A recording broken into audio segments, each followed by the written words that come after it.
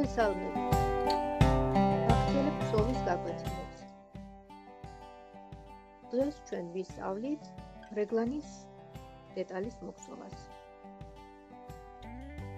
აი ასე გამოიყურება.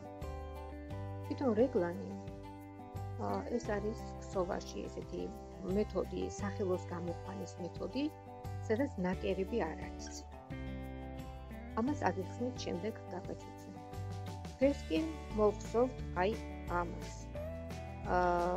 ამ ნიმუშს. ჭირებზე ავკრიფავთ 5 თვალს.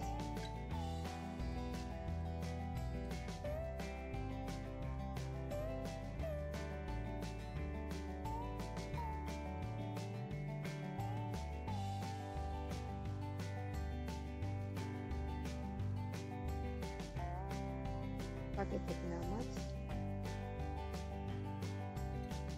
sami drama,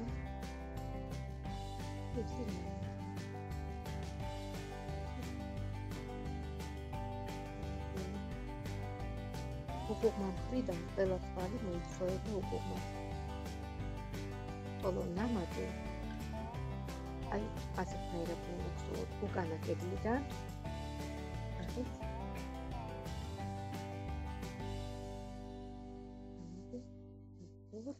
უკუღმათ, უკანა კედლიდან სამი უკუღმა თვალი აი ისევ ნამატი შევხვდათ, ისევ მოვხსოვთ უკანა კედლიდან უკუღმა თვალი. ესე იგი, ნამატს ვხსოვთ უკანა კედლიდან, აი ესე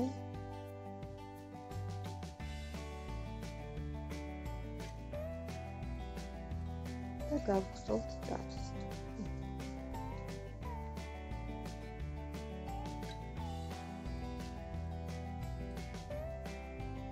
შემდეგი რიგი, ანუ წაღმა მხარე.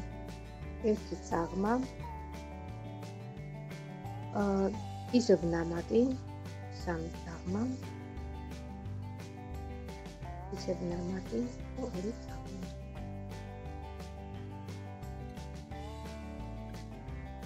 ანუ რა ხდება ახლა? აი დააგვირდით. მატება ხდება აი ამ განაპირა ნაწილებში, ხო? განაპირა მხარეებში ხდება მატება, ხოლო შუაში აი ეს იქნება ღერძი და ეგრეთ წოდებული გამყოფი, რომელიც შემდეგ გამოიხატება.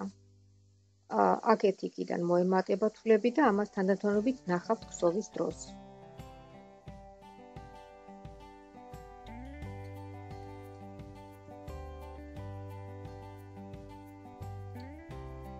ისევ ნამატი შევხვდა. ერთი სიტყვით, უკუღმა მხრიდან ყველა თვალი იხსოვება უკუღმად.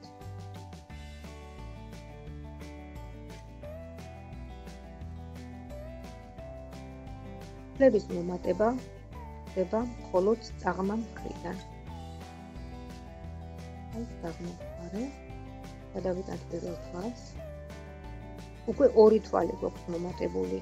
აქეთ მხარის და აქეთ მხარის. 1, 2 ნამატი, უკვე გახდა 3 ნამატი და ახლა 3 წაღმა. 3 ნამატი,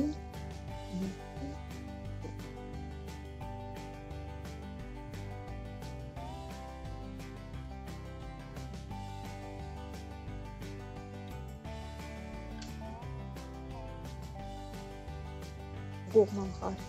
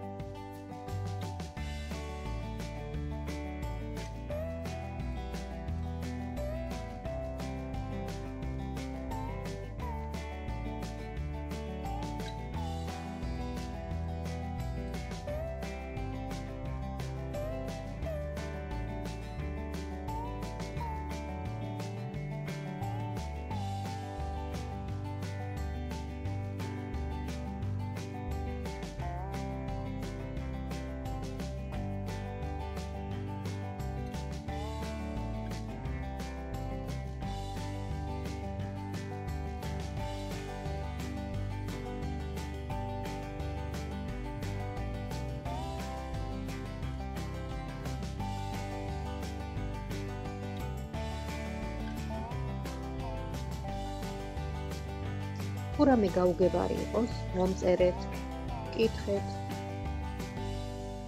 არ დაგზარდებით, გიპასუხებთ, გაჩვენებთ.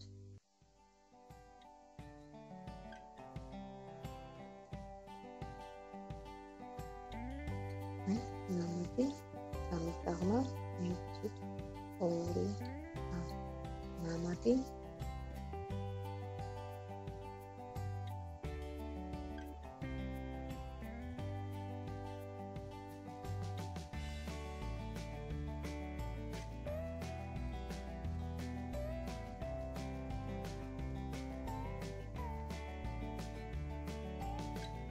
მოვედი.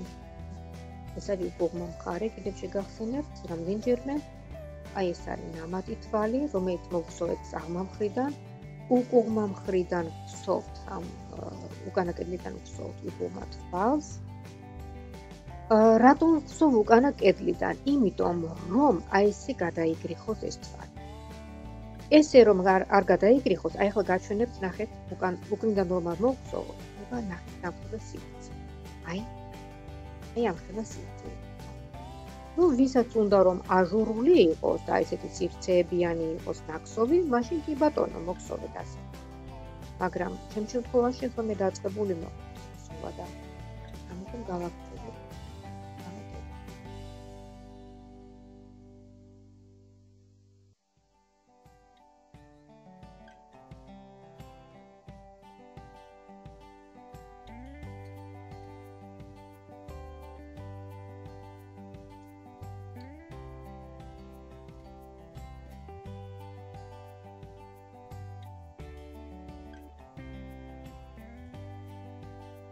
მოდით ახლა ექსპერიმენტის სახით ჩვენ გავაკეთოთ ასეთი რამე. ეს ხომ გავაკეთებ აი ესეთი სივრცეების გარეშე, ხო? ნახეთ როგორი ამოვსებულია. ახლა გავაკეთებ სივრცეები, ანუ აჟურულს. როგორი?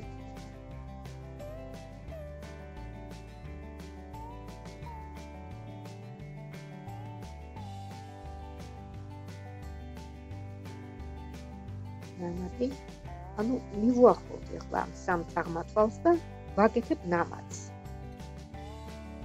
2, 3. ისევ ნამატი.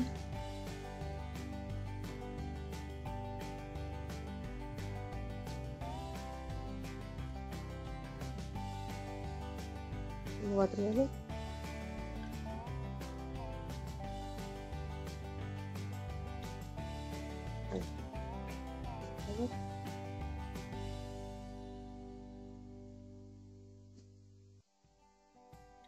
აი მოვედი აქ. ესე იგი, ამ შემთხვევაში, როცა ჩვენ გვინდა რომ აჟურული გამოვიდეს რეგლანი, უკიდან კი არ გავიტანთ თავს, არამედ აქვე. აი აქვე ესევე მოვხსოვ უკუღმა თვალს. ნუ აღარ მოხდება თვალის გადაკრება.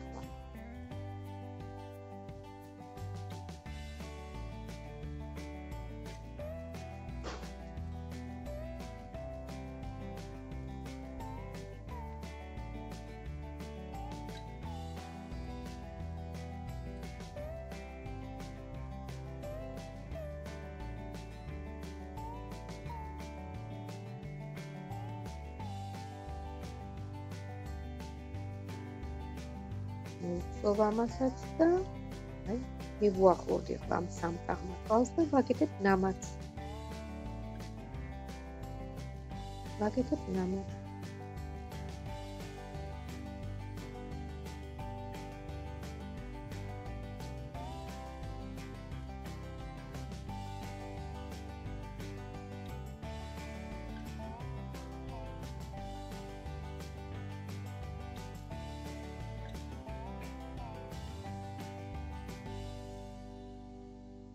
ნამატს უგუღმად.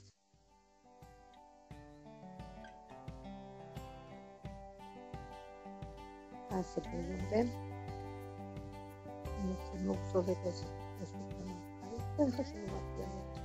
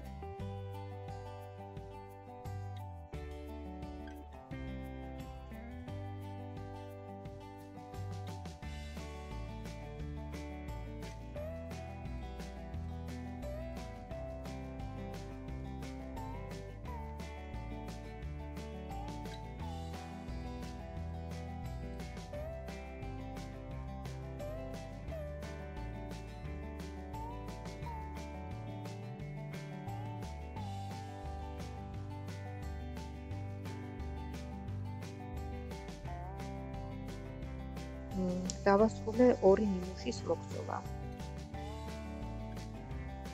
პირველ ნიმუშში, როგორც ხედავთ, დახურულია სივრცე, საერთოდ არცად არ არის თავისუფალი სივრცე, ხოლო მეორე ნიმუშში ნახეთ, როგორი აჟურული ნაკსოვი გამოვიდა, აი ესეთია ულამაზესი.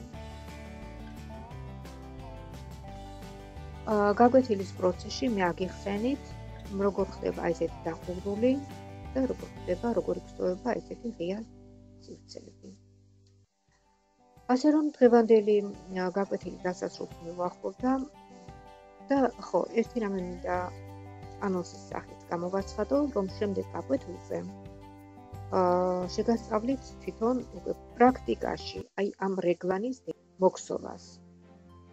ასე რომ არ გამოტოვოთ ჩემი გაკვეთილი, დაიმატეთ ჩემი არხი, მონიშნეთ ზარის ღილაკი, რათა არ გამოგჩეთ ჩემს მიერ დადებული ყოველი ახალი ვიდეო. მომავალ შეხვედრას.